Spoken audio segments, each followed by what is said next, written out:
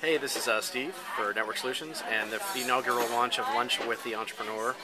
And here with, state your name for the record, sir. Gourab Nanda. And what business are you running?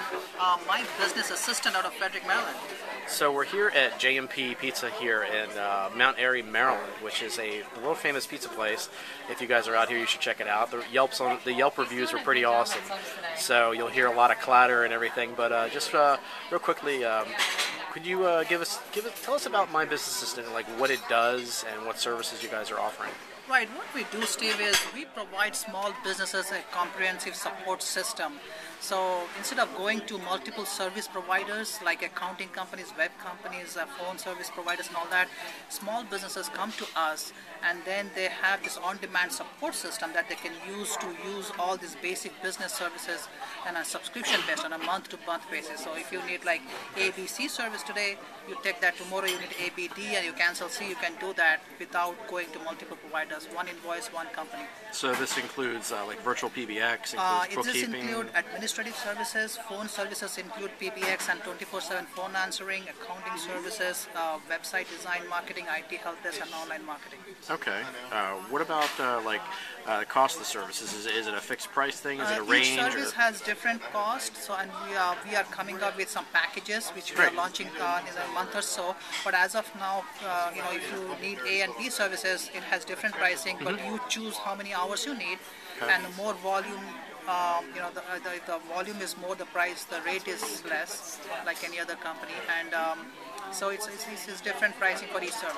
So how did you get started doing this? And actually, as we're talking, oh, that's a big pizza. Oh yeah. You can put it on that. Steve's favorite pizza here. Oh yeah, that's a lot of food. Thank you. So we're going to chat for a few minutes while we get ready to eat here, but back to business. So how did you get started with My Business? Well, what motivated you to start it? In fact, it started. For my wife, she wanted to do something from home, a little bit small scale. Then I was doing research as to what she can do, and I saw there are so many different applications and services available for small businesses.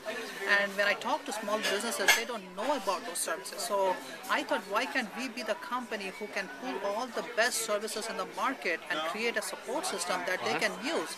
And I don't have to be best at everything. I mean, the companies that we make partnership with, they provide the services, so they know what they're doing. We just aggregate all the services into one support system. Of course, we provide part of the services. I would say 40% of the services. So you do. So you have partnerships. Is anything that is yours specifically, or is it really a conglomerate, or is it really the layers of customer service, or things on top of that, or just the management of the invoice? The value you guys provide? The services that requires a lot of interaction with the clients and confidentiality is a factor. We provide that from our own resources to keep to keep all the information in-house and not shared with third-party partners. But there are certain services like phone answering and virtual PBX, IT services, which we have partnered with other companies. But we take the responsibility of the quality of services we provide. We do the invoicing, we provide the customer support. It's just that the actual service is provided by some other companies in certain cases.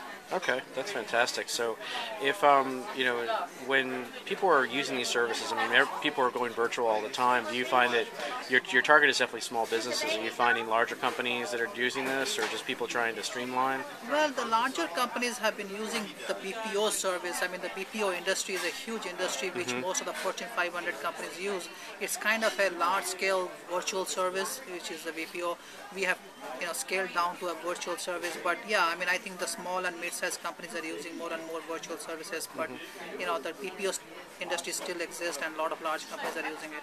How long have you guys been in business? 3.5 years. So, I read a series called Rules for Entrepreneurs. Is there any rules or lessons you've learned that you would love to impart on fellow entrepreneurs that are out there? I only follow one rule, and I would advise everybody to follow that. It is do what you love and love what you do, and everything else will fall in place. So excellent advice. And as we kind of wrap up, we have some beautiful food here at the J&P. I've got the shrimp white pizza, and what did you order? This is a southern chicken salad. Just so, because Shashi loves to take pictures of food, so I think we'd like to sign off. But I appreciate your time, and I guess we should get eaten and we can enjoy. We can have the rest of our day. Thank you so much, Steve. It was very nice talking All right, to you. thanks a lot.